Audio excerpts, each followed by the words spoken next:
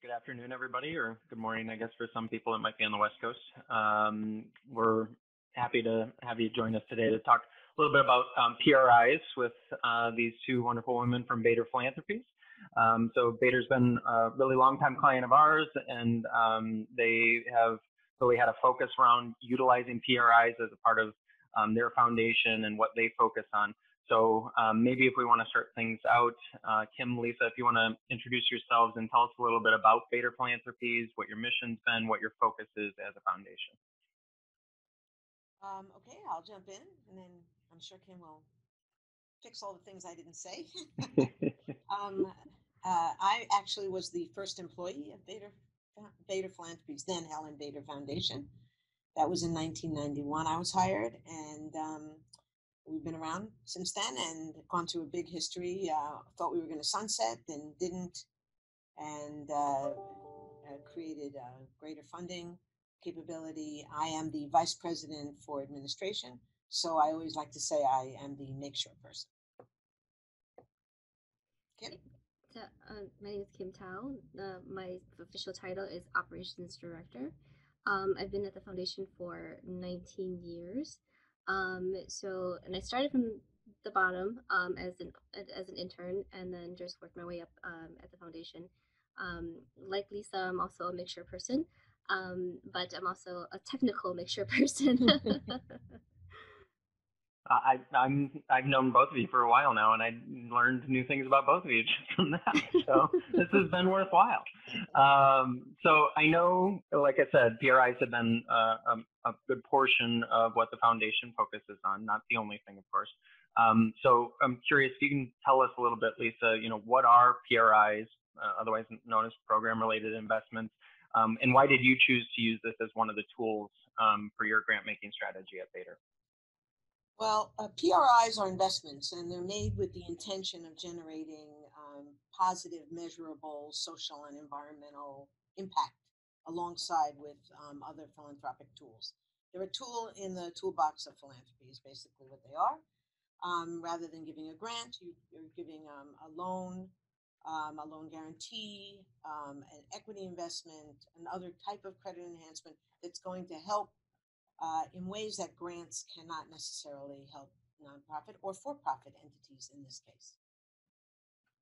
What was important about utilizing that in your space at Bader? Why did you have a focus in that? So grants, we can fund projects and research and all kinds of other collaborative efforts, but what they can't do, it really came at it for us, the space of creating jobs and wealth in the minority communities. You need private sector dollars for that. And in order to do that, we sort of jump to the private sector. Okay. So why do you think PRIs are not as widely adopted? You guys have had this as sort of a focus area of yours since the beginning.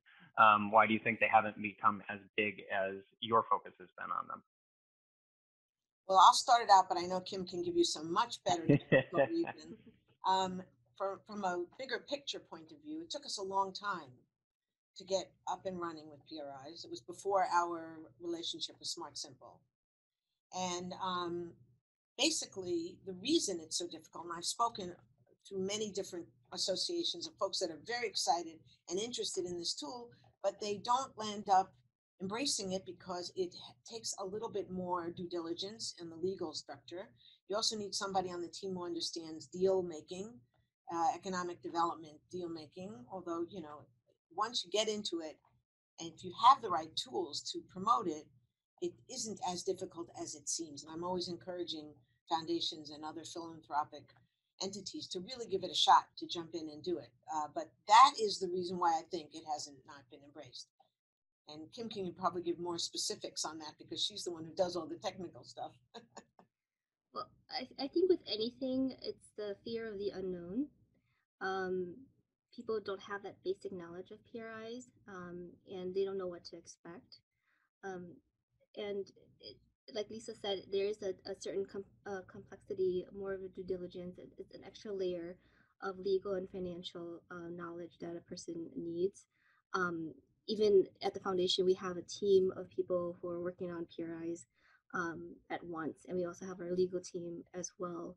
to cover the bases that, things that would fall through the cracks. Otherwise, it's a legal contract, because it's a loan. They're paying us back. So I think that's the reason why people our foundations don't use it as much, because when I'm talking to other foundations, trying to explain to them, oh, you need this, you need this, you need this, and you might want to think of this, and it's daunting for them. They're like, okay, like I need to take a step back and think about this a little bit more before I step into PRI making. Makes sense. So I know you've talked a little bit about what PRIs can be good for. What are the situations, the organizations where you're wanting to utilize a PRI versus a grant, and when are they not really a good fit for those types of situations?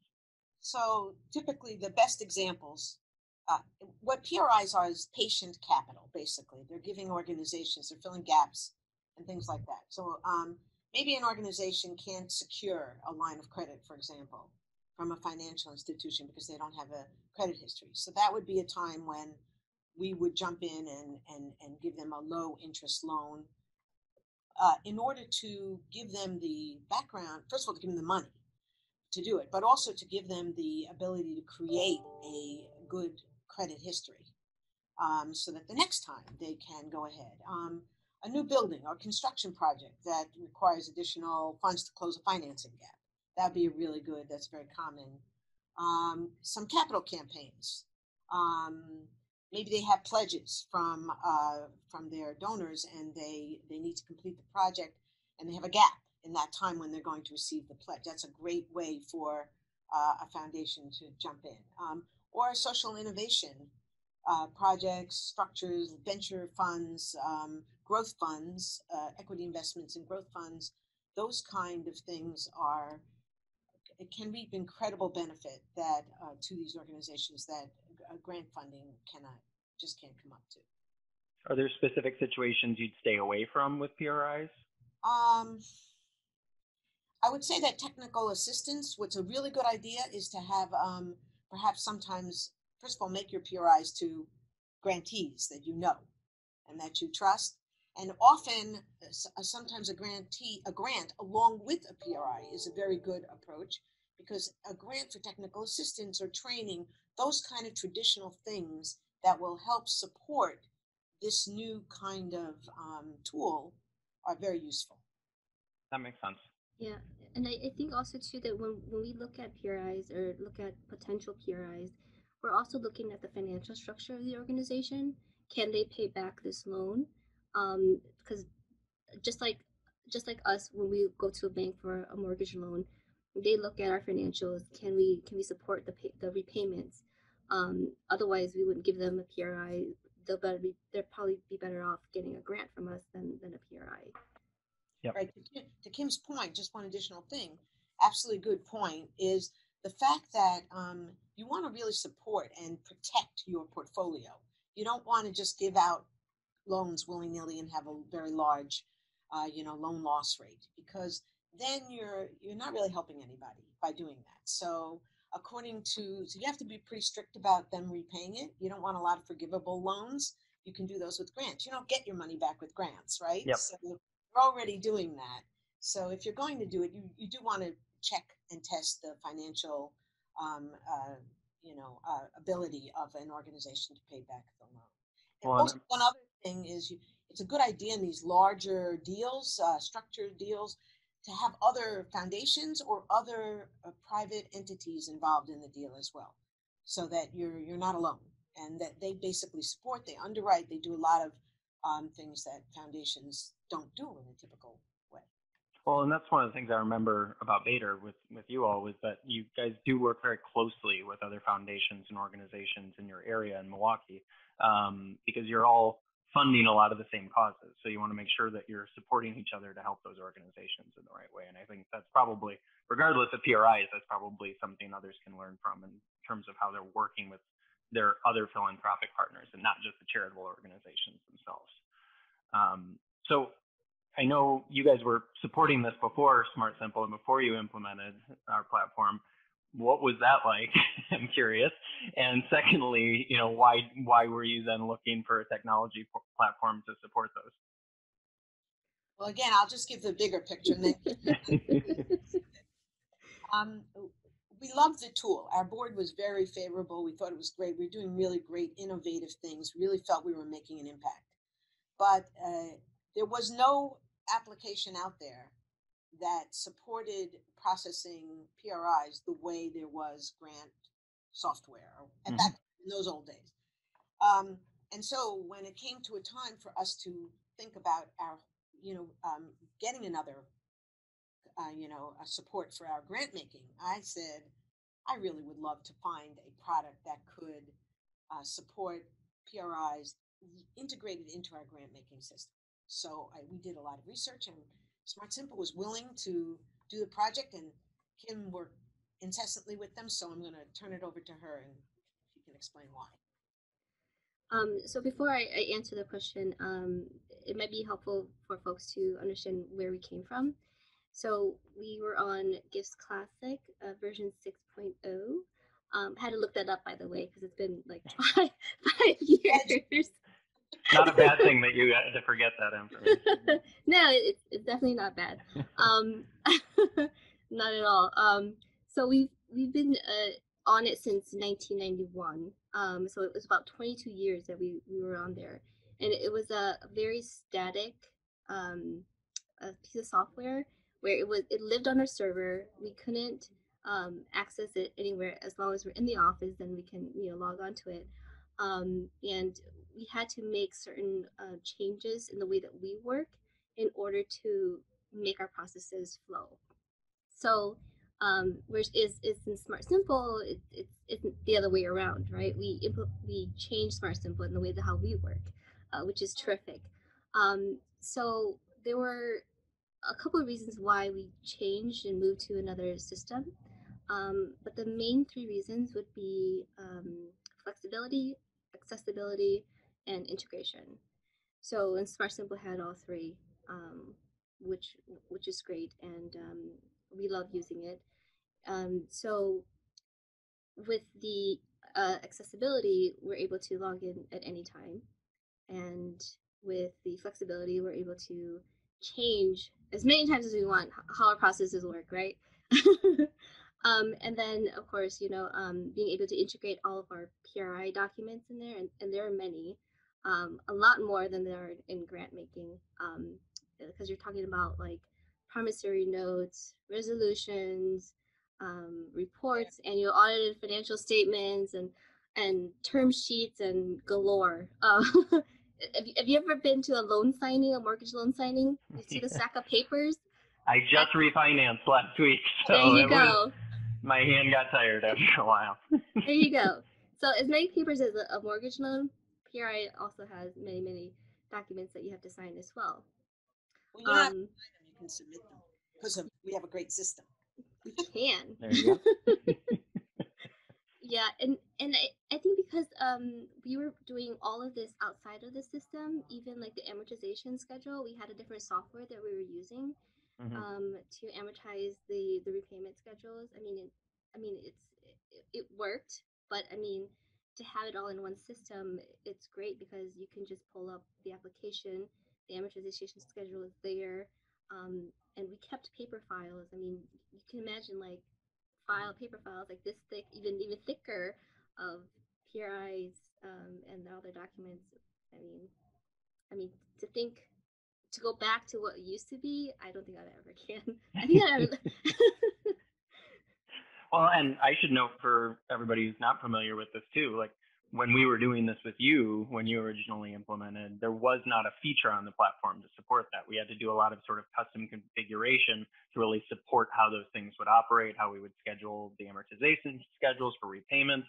But from learning and going through that process and then working through with 1 or 2 other clients, that then allowed us to create a feature which would support, creating those amortization schedules and things like that. So for those of you that might be interested in pursuing this, there's actually a much easier approach to getting that implemented today because we just have a configurable feature to be able to manage that. So thank you for the education, Bader. We're so thrilled somebody was willing to take the journey with us. Well, like you said, there's not much out there that's going to combine those 2 things as well. We were just talking about that this morning.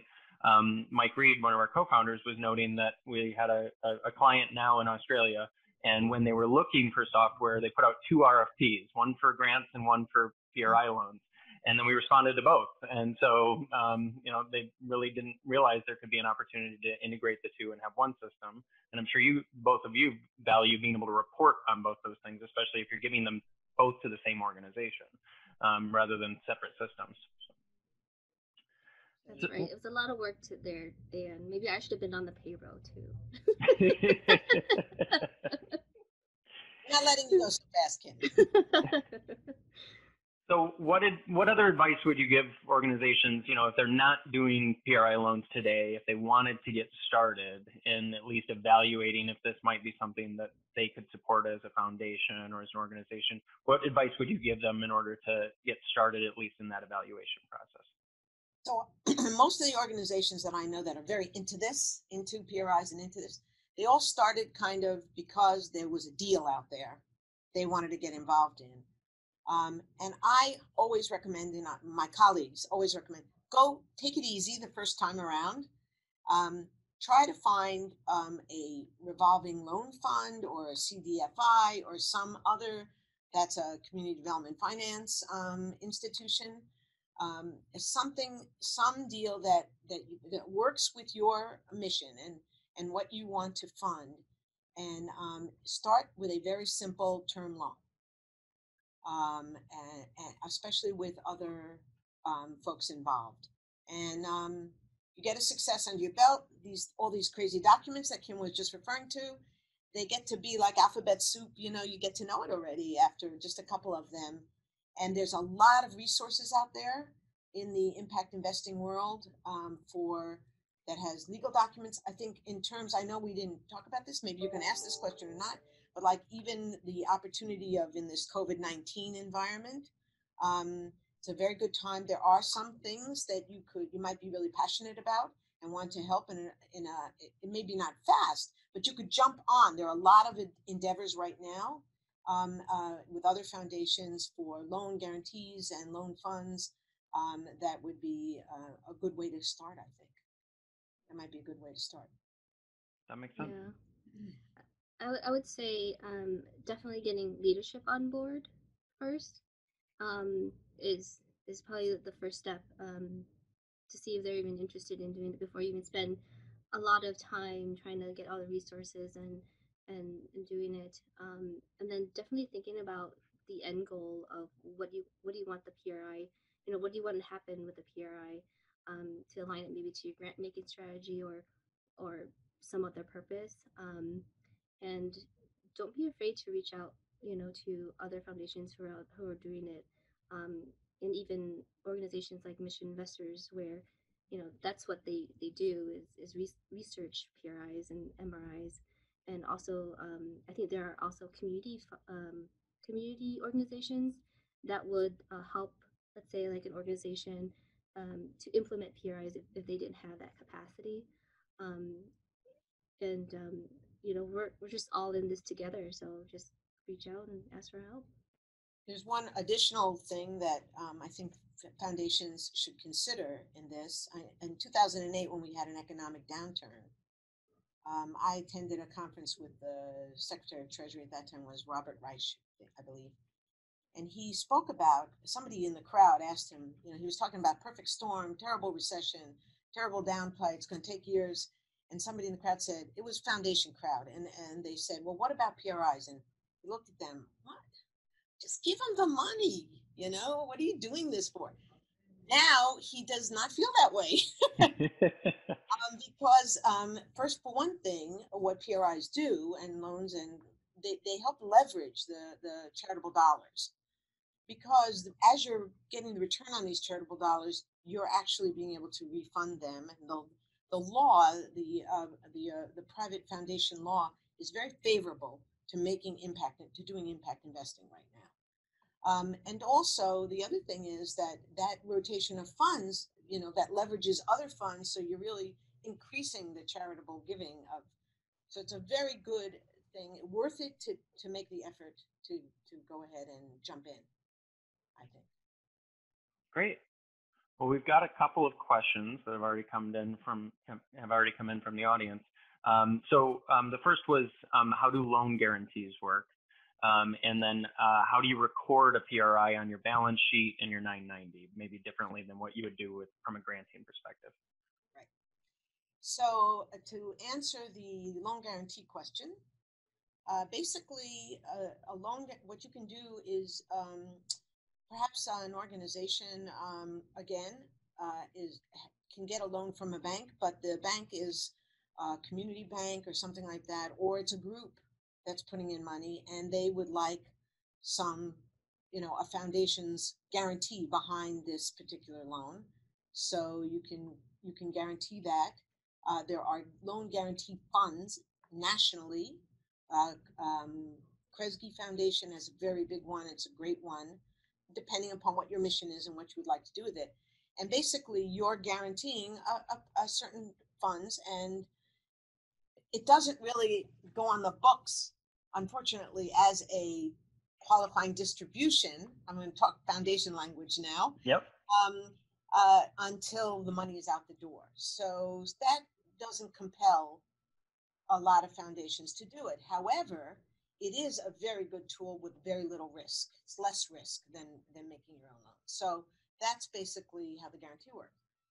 In terms of booking these, these are all done via expenditure responsibility if it's for profit. So that question is a very good question. But basically, what it is, it's part of your payout, as if you made a grant. Same exact thing. And you can, it's kind of like a little double dip, because as you're sending out this money, it reduces your assets as well. So the 5% requirement that the government has on payout is also reduced.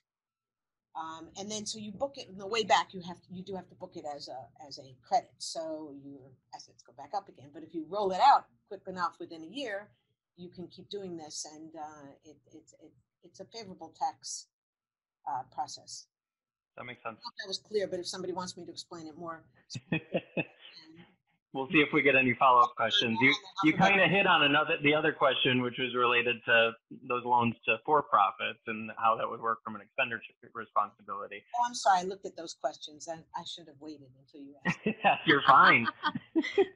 You're organized. So Dan, I do want to add something into that loan guarantee part in the system. If you want to learn how to do it and show it in the system, is that you do have to take it out of your budget already. Otherwise, because you're pretending that it's already spent, so you have to remove it from your budget so that it's not spent elsewhere. But that is a team response. You don't necessarily have to take out 100% of it. You can take out 80%. Depends what the deal is and how much risk you feel that you're going to have to take. So you do take it out of your budget, but it's not always 100%. And hopefully you don't have to use it. Well, and as Kim knows, we've been working for longer than expected, but pretty soon to finish, updating the fund manager or budget manager to be able to account for those repayments. So if someone's thinking about it from that perspective as well, and you're using a budget manager, typically for everybody else, they're just thinking about the dollars going out the door. So we're also accounting for the dollars coming back in, and then which budgets those relate to once the dollars come back in the door. So you can use other aspects of the system just in a different manner than maybe what you're used to today. We also use the system to maintain the other thing in terms of, I didn't quite completely answer that question about how to deal with it on your 990. Your private foundation, it's very different if you're a public charity. If you're a public charity and you complete a 990, then there's different aspects. You don't have to do this. But if you're a private foundation and you complete a 990 PF, you have to carry those loan repayments. Any open PRI to a for-profit entity has to be carried forever, as long as it's open. So not a big deal, but SmartSimple helps us with that because it maintains all of that, and we can just export it to an Excel, to our 990 form, and it works out very well. So I just want to make sure that I covered that because I didn't say that to people. Great, perfect. Fun technical. Turn me on, but don't turn anybody else on. Dan, one thing you're talking about the budget manager. Yes, PRIs do come back, but also grants come back as well that's when true. they're unspent. So to have that capability to add the monies back into the budget managers is something to think about too, not only Absolutely. for PRIs. Yeah, it's a great integration. Yeah, and some folks may do like voids and at least account for voids, but they may not be accounting for refunds. So if someone's not doing that today and they've been having trouble making that accounting add up, then that's something we can revisit with them. Great point. Well, Claudine, do we have any other questions that you've seen? None so far. I personally have a question. How do you determine a good balance between just grants and PRIs within your budgets? Well, we treat program-related investments, PRIs, as a program area. So we give it a certain bucket of money, just like we would give any other program area. Now, when we have a really great deal, we have dipped into our corpus to add more money to it, because obviously they're a little bit more expensive than grants in most cases, unless you do very large grants. In terms of the balance, so that's how you get the balance in your portfolio. You have a certain amount of money. But I think that the primary tool for foundations is always going to be grant making. And it may look like PRIs represent a lot. We have I think we've done about $18 million in PRIs. We've done a lot more in grant making. I mean, I think we give basically our whole budget every year now is about $20 million. But of that total overall of our time, PRIs may have taken a big chunk because they're larger and they're more, but we've also gotten money back from them. So I think that it should be a small percentage of certainly when you start out. And if you can build it and get interesting deals, finding the interesting deals are what isn't so easy. But when you do, and if the opportunity comes, it's really, the process shouldn't be what gets in the way of doing the deal for a foundation. And that's why I think it's really important to have a tool to do it. I think that's the most important thing. Not to be able to have a process that you can do legally and safely and also creatively. I also think that because PRIs have a larger reach, because you're also doing it to a company, because nonprofits they have a certain reach to them, and it's kind of, I think it's a little bit limited for where they can target. So if you are making a PRI to a for-profit entity, your mission, can be greatly improved, and because they have a larger, I guess, base that they can cover, because they're not limited to who they can serve. But I think that's the reason why some organizations should think about doing PRIs too, just to further their mission. Okay. And then when it comes to the financials, you mentioned earlier that it's kind of like applying for a mortgage in a bank where you have to check a bunch of things. When you were getting started with PRIs, did you form your own, let's say, eligibility form for it? Or was there a standard set of questions within the industry that you could just easily input when it comes to getting started with PRIs and applications? There was nothing. There was nothing. Basically, yeah, we had a team, and that's why, as Kim mentioned, it's good to have people on staff who know how to do these, some financial people. And basically, we're interested in two types of return on our investment: the social return on investment and the financial return. Double bottom line, and now there's a triple bottom line with environmental return.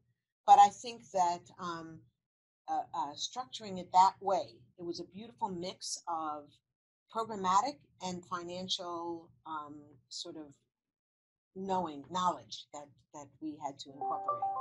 So now all of these documents, these applications, these term loan agreements, they're all available. There are templates for all of them, and we personally are very happy to help anybody who is interested in doing this. We'd love to promote the field because it's a very exciting thing to do, and it's much more accessible and not difficult. It's not as difficult as it was when we first started. Mm-hmm. So, And then, oh, so sorry. Claudia, like I mentioned, it's kind of like a mortgage loan, but the difference between that is, certain banks and lenders have, let's say, a set rate, and depending on how you can how eligible you are. So each PRI deal is I guess it's um, it's according to the organization, and there's no set rate. Um, so it's negotiable according to how well the organization how their standing is. Mm-hmm. So that's probably the difference. Okay, thank you for that. Another question that I have, why, I'm not sure if this was answered earlier, but when COVID-19 happened, all of a sudden there's an increased amount of people asking about PRIs. Why do you think that is? Why do you think an event like COVID-19 incites people to think of other ways and consider PRI for their grant making strategy down the road? Well, I think that I've been doing a lot of reading about this, and it is very exciting. Basically, philanthropy can help stave off collapse, and it can use loans, loan guarantees, recoverable loans, credit enhancement tools, which we really didn't talk about a lot, but are really great. And that bridges the gap for these organizations till government funding or other funding comes in. So, um, and also foundations can delay interest payments. If they are already doing PRIs, they can delay interest payments, and they can do some interesting things. We've done recently, um, when this happened, we had when COVID took over the world. We basically had a organization that we had already made a credit enhancement to. We had given them a loan at a lower. We basically bought up their interest in their current debt, and then we lent them money on a lower a lower interest rate, and that's worked out very well for them. But still, with this whole thing, finding the ability to pay those monthly or quarterly payments, they were finding it difficult. So we've extended their loan, and these are the things that they haven't. We've actually put a moratorium on their repayments for several a period of time, which will put on to the end of the when things are better, and they'll be able to pay us back. So a lot of things, there's a lot of flexibility, even if you are already doing programmatic investments. But I think that's with COVID, that's the big reason why a lot of people are starting to talk about it. How can we do this? How can we band together? And there are a lot of groups banding together to create these social entrepreneur efforts to help protect those fledgling funds and those fledgling innovative projects, utilizing these credit enhancements and also guarantees, especially because banks are obviously during this time a little bit nervous about making loans to entities that are maybe don't know if they're going to have payroll, kind of thing. Mm-hmm. No, that's definitely understandable. You also mentioned something earlier where you started working with foundations within Milwaukee. When you're trying to find your first PRI deal getting started, do you think it's good to start within your community first? Is that a factor with getting started? The most interest I've seen from our Wisconsin, I've been trying a long time to get Wisconsin interested in impact investing. And the folks that come in and ask us to help them do these kind of things in terms of, just what has been our experience. They are all interested in local assistance. They want to be able to help, whether they're in an energy company, a large energy company, they want to help their service customers, the customers they serve, who are having difficulty making it, that kind of a thing. That's what philanthropy is all about. So I think place-based philanthropy uh, we've made that decision to bring all of our things together, and one of our primary thing is we are actually located in the central city here in Milwaukee, and part of that has to do with our belief that your efforts in philanthropy should be place based, help the people around you, and so we want to be where our people are. So. Awesome. I think those are all my questions, Stan. Thank you for answering that, Lisa and Kim. All right. Well, thank you, Lisa and Kim, again, for all of the information you were able to share. I certainly appreciate, I'm sure other people appreciate you offering your time as well, that if they're looking to get some assistance or some tips, that they can reach out to you to get some advice and see how they might want to explore this. Thank you, everybody, for joining our Fireside Chat today, talking about PRIs. If you do have questions, if there's any trouble getting in contact maybe with Lisa or Kim, feel free to reach out to us. We'll be happy to make those connections. And otherwise, we'll plan on seeing you at the next one. Great. All right. Thanks Thanks, guys. Bye. Talk to you soon.